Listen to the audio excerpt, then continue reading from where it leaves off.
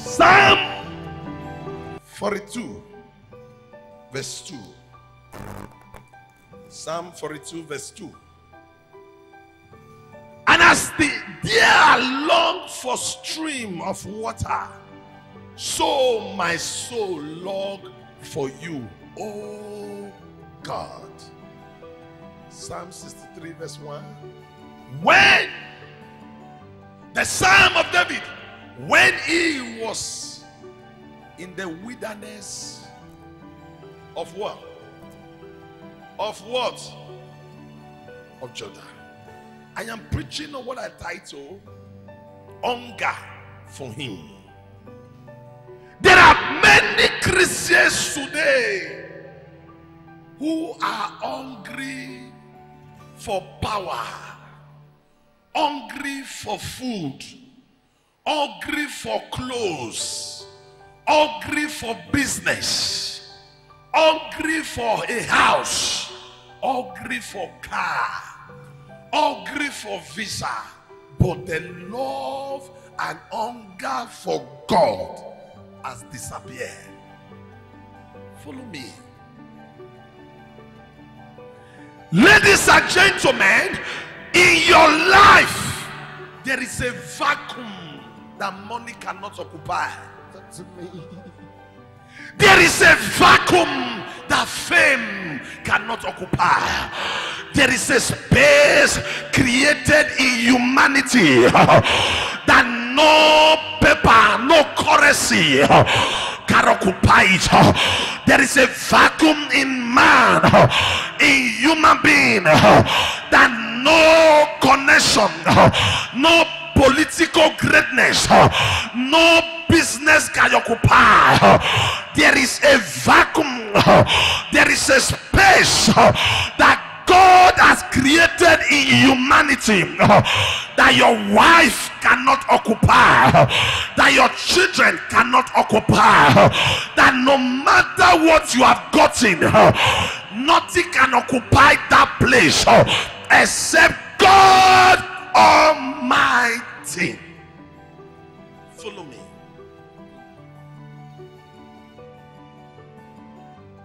People think that all in life, all about life is money. You can get money to a point and yet you are not fulfilled, because there is this hunger for God. That place we read in that psalm, the Bible says, David was talking. He said, as the deer is like an animal, like a dog that drinks water in a hurry. He's always thirst for water. He doesn't drink water always, but anytime he want to drink water in a season, he can finish a drum of water.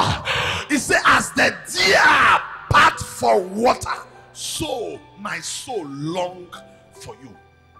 Ladies and gentlemen, who was a David? Or who was David? A warrior, a man that was a king, and yet he still long for God. A man that has everything in his possession and he still have desire to say, God, even the money did not take your place, even the position did not take your place, even the fame did not take your place. I am anointed, because in 1 Samuel chapter 16, oil came on his head. He have seen praise. In 1 Samuel chapter 18, they said David killed 10,000 and Saul killed 8,000. In 1 Samuel chapter 17, he stood before Goliath and confronted Goliath. David has seen fame, he has seen oil, he has seen power, but yet he said, I am still longing for you. How many of us will buy those just one car and still remember there is God? How many people will say, despite the money in my account, I remember it is the Lord that giveth power to make wealth.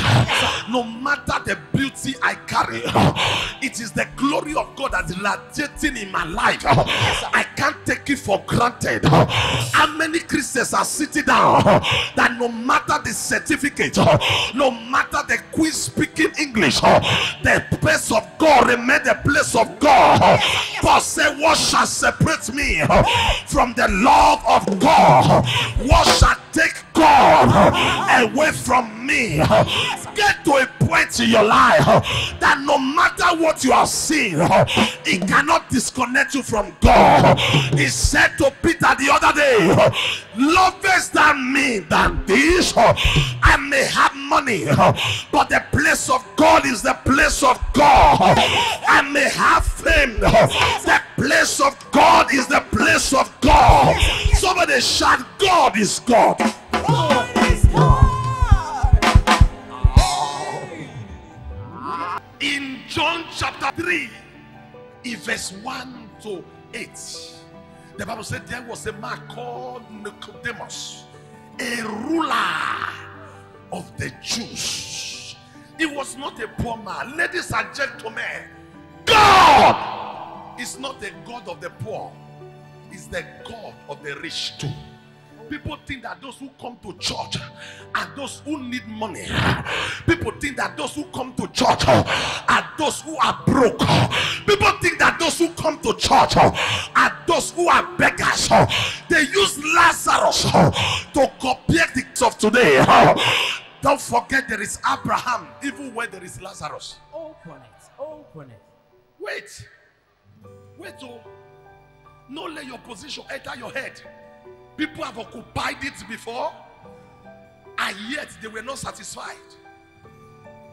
God said, Nicodemus said to Jesus, he said, no man can do this miracle except God is with him. What time did he visit Jesus? He visited Jesus at night. He went and seek Jesus in the night. How many rich men still look for Jesus in the night? The fee is poor men that go to all night. You know, some of us now, you are too big to come to all night. You are too polished to pray the night. When last did you wake up and seek Jesus in the midnight? When last has God heard your voice in the midnight? What do you do when you wake up in the night?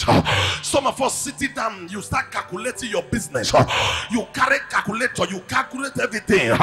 The Bible says, what shall it profit a man if he gain the whole world and lose his soul? There is a way that seemeth right unto a man, but the end thereof is destruction. Ladies and gentlemen, come to a point in your life that no matter the fame, no matter the money, no matter the beauty, no matter the connection, no matter the position, you still have time to seek God, because all these things that you seek will vanish like a vapor very soon. I pray from my heart that the love, wherever you are watching me, your love, your passion for God will not go dry, will not get cold, will not go dry, will not get cold. If you shout amen, you are the one I am talking to. Hunger for him.